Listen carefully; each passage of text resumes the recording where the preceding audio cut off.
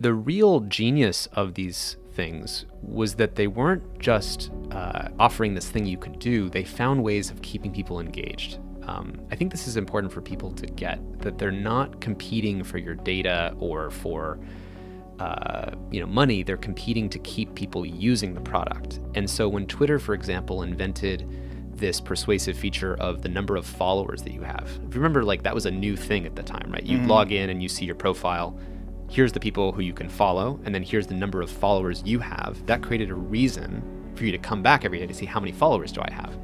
So that was part of this race to keep people engaged. As we talk about in the film, like these things are competing for your attention, that if you're not paying for the product, you are the product, but the thing that is the product is your predictable behavior. You're using the product in predictable ways.